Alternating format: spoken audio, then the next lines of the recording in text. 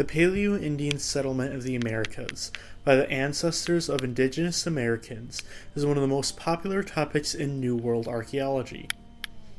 Over the past several decades, more information comes to light which pushes back the dates of when the Americas were settled and shows that there were other Paleo-American cultures alongside Clovis. Investigation into archaeological sites at California's Channel Islands has revealed a unique Paleo-Indian culture that thrived there as early as 12,100 years before present. These Channel Islands people made delicately barbed projectile points and were adapted to coastal life. In this video, I flint-knap a replica of a Channel Islands barbed point and talk about their Paleo-Indian archaeological context.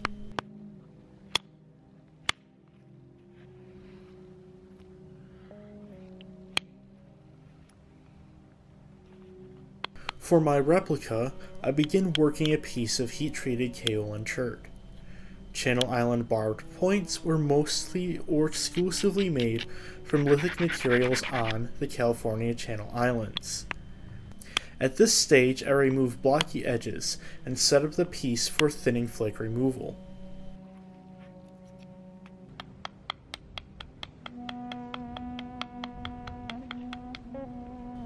Channel Islands barbed points are found on the islands of San Miguel, Santa Rosa, and Santa Cruz off the California coast. Archaeological sites containing these artifacts have not been found on the California mainland to date.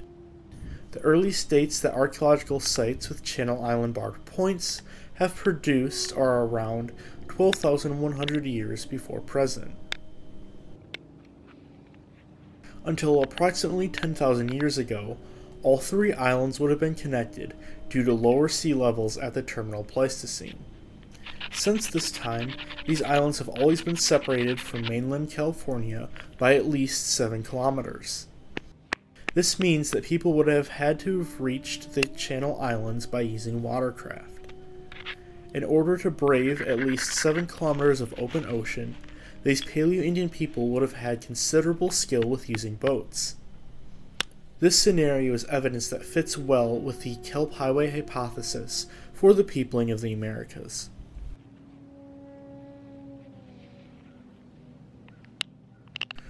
For some time in North American archaeology, it is thought that the Americas were settled via an ice-free corridor between the Laurentide and Cordilleran ice sheets, which would have been open for people to access from Beringia between 16,000 and 13,000 years before present.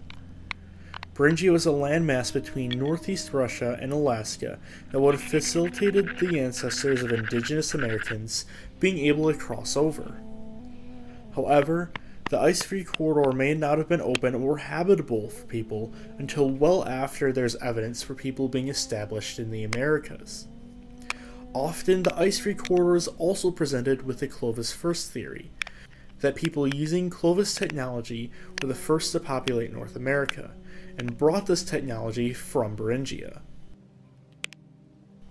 The Kelp Highway hypothesis, also called the Pacific Coastal Route, suggests that people initially colonized the Americas by following the continuous coastline from Asia to Beringia and then North and South America. The coast would have been free of glacial ice and could have been traversed by foot and or seacraft. Kelp forests in the Pacific coastal waters would have provided rich food resources and would have been found along the majority of this route. This route could have been undertaken between 16,000 and 14,500 years before present.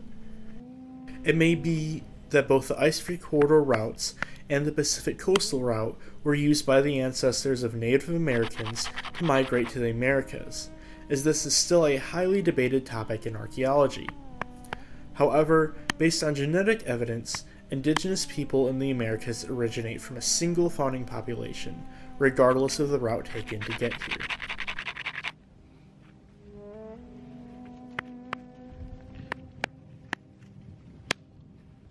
My replica is now at a middle stage of flint-knapping reduction.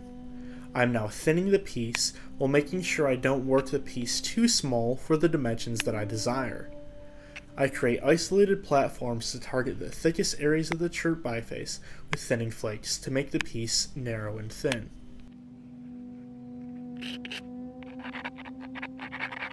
Channel Islands barbed points have been found exclusively on the islands of San Miguel, Santa Rosa, and Santa Cruz at archaeological sites dating from 12,100 to 7,800 calibrated years before present. In general, Channel Island barbed points have narrow acute tips, tapered stems, wide pointed barbs, and a thin cross-section. They range from 27 to 80 millimeters in length.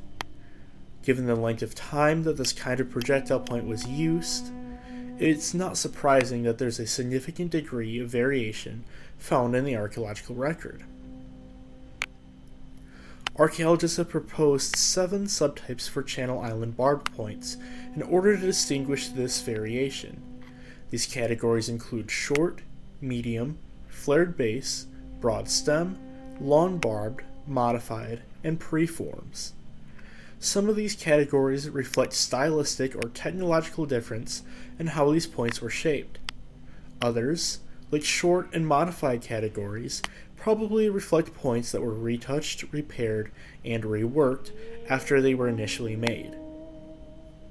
The long barbed subtype may have been made to be especially delicate in order to signal the competence and skill of a single napper or a group of flint knappers to other people.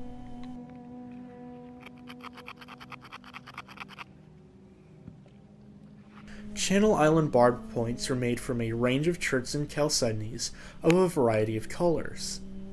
Sources of flintknapping stone occur on all 3 islands, including Kiko chert, Tequan chert, Santa Cruz Island chert, and Wima chert. Unknown sources of chert may have also been used, since sea levels have risen nearly 30 meters since that time. At least 1 flake of obsidian has been found at one of these sites. The nearest source of this material lies 300 kilometers inland in California, which suggests that the people in the Channel Islands had contact with other groups of Paleoindians. Thin flakes detached from cores appear to have been the preferred blanks for making Channel Island barbed points. Researchers studying this technology think that these coastal Paleoindians heat-treated their stone to make it easier to flintknap. Overall, the objectives when manufacturing these points appear to have been to form very acute tips and prominent barbs. Researchers suggest that the differences and variations seen among Channel Island barbed points may have been functional forms. Some may have been intended for spearing fish, others for hunting birds, and still others for hunting sea mammals.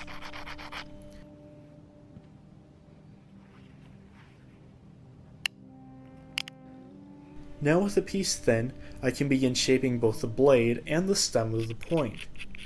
I accomplish this through both further percussion flakes and pressure flaking. The point takes a great deal of shaping to form a point with a long narrow tang and a blade with wide swept wings. Other types of tools were made by Paleo people who lived on the California Channel Islands.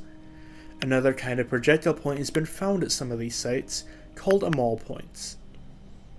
These amal points are similar to Channel Island barbed points, but are narrow, lack barbs, and have serrated edges. Flintknap crescents are another type of bifacial tool they made. Crescents are an artifact associated with paleo sites in California, the Great Basin, and the Columbia Plateau. These crescents are found in cultural contexts associated with the Western stem tradition, also sometimes called the Pluvial Lakes tradition. Channel Islands Paleo people also napped in formal bifacial tools, flake tools, and unmodified flake tools.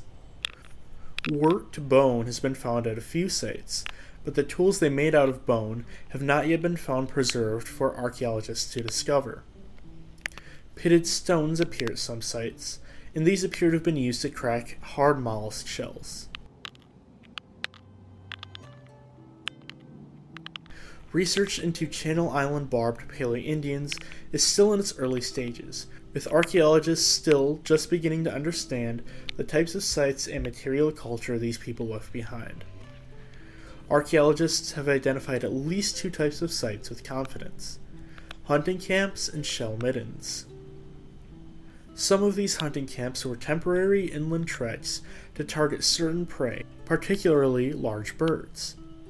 The Channel Islands lacked large land animals, except for the pygmy mammoth until its extinction 10,500 years ago, and its remains haven't been found at any Channel Island Barbed Paleoindian sites.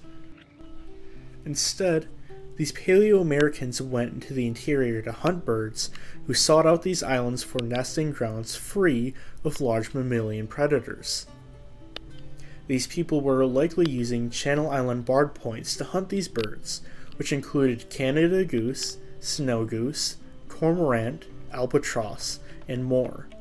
These species were all identified from the well-preserved bones these ancient hunters left behind.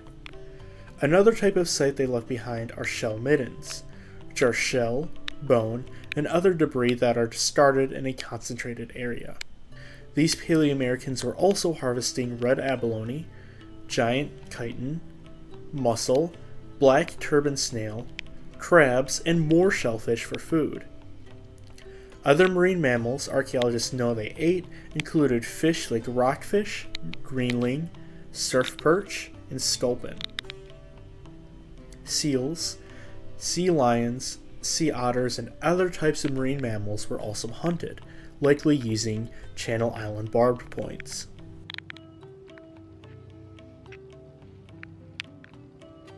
Hunting marine mammals was probably one of the primary uses for Channel Island Barbed points.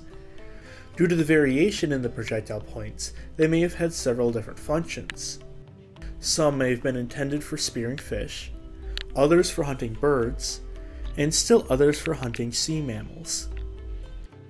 Due to the differences in stem width and length, it appears that the variations implied different diameter shafts or hafting mechanisms. Due to the delicate nature of these points, they may have been intended for use over water instead of being thrown over land. Missing prey animals on land would easily result in the breakage of these delicate points. However, it still seems that breakage was common for Channel Island Barbed hunters, as many points are missing 1 to 3 millimeters of the tip, so it is still likely that they were used to hunt birds.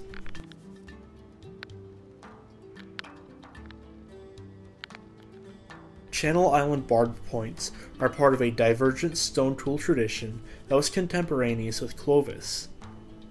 While it is likely that Clovis, Channel Island Barbed people, and other contemporaneous Paleoamerican groups were all from the same initial migration to the Americas, it is still interesting to see that the technology that people used is more diverse than previously thought. This technology is indicative of different adaptations. Evidence shows that Paleo people living in the Channel Islands were adapted to a coastal life and focused on marine resources and large bird hunting, while Clovis were adapted to the interior and terrestrial resources. This coastal adaptation, present in the archaeological record of the Channel Islands, may present evidence for a coastal migration hypothesis for the peopling of the Americas and the origins of contemporary Indigenous Americans. What is certain is that the people who made Channel Island Barbed points are a new avenue for study in Paleoamerican archaeology.